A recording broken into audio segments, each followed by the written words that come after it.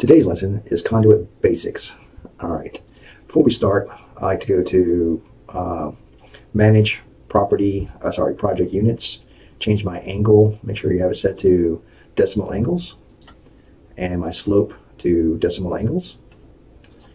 Okay, and then MEP settings. I like to set my angle to 30 degrees, and I'll explain that to you in just a minute here. And if you want to know what size conduits are set up in your project, your trade size, your interior diameter, exterior diameter, and your minimum bending radius. Okay, that's the good things to know. Okay, conduit. All right, so before we get into drawing conduit, my company, we actually like to make conduit types using the conduit without fittings. And the reason we do that is so you can create a run schedule. Okay, so here we're going to pick a 208, and if you're drawing conduit, for example, let's just go to none here, and let's say I'm drawing a conduit. I try to draw an angle here. As you can see here, it's not, it's not allowing you to do that. That means that your project hasn't been set up yet. So what you need to do is make sure you have elbows put in there, and then the type that you're looking for. Okay, so go ahead and delete that. All right. To do conduits, go to the Systems tab, Conduits, and you can start. Shortcut keys is C, N, and what we're going to do here at this junction box, its bottom is at 11'4", and these hangers are 11'10". So we're going to draw conduit at the center here. We're going to use 2-inch conduit, and we're going to make it at 12 feet, or you can use the bottom. So we'll get that in a second. Okay. All right. So conduits, and we're going to say 2 inches here. Go to justification, and what we're going to do is make sure it's at the bottom here, and we're going to set it at 12 feet at 2 inches. And so I'm going to start here at the edge of the junction box. Come over to the panel board, try to catch the end of that panel. I'm a little too far to the right. All right, so I select over the panel. I know the equipment is at 6'6" at the top of the panel. Hit apply twice when you go down from a horizontal or up. And I'll just shift that over a little bit.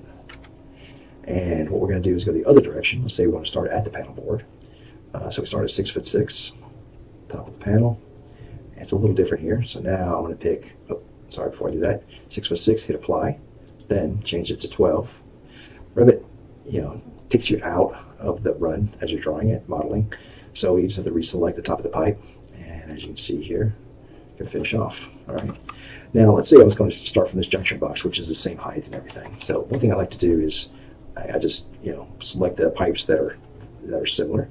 In this case, I'm going to say create similar. And now I'll start from this junction box, and I inherited everything, the elevation, the pipe size, the type, everything. And get to the top of the panel.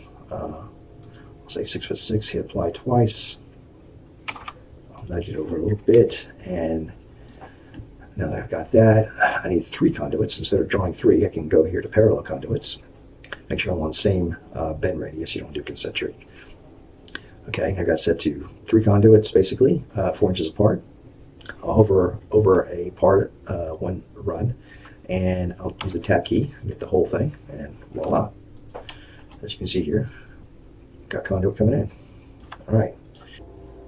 Another trick, I learned this from watching a video, Brian Mackey, I think that's how you say his name.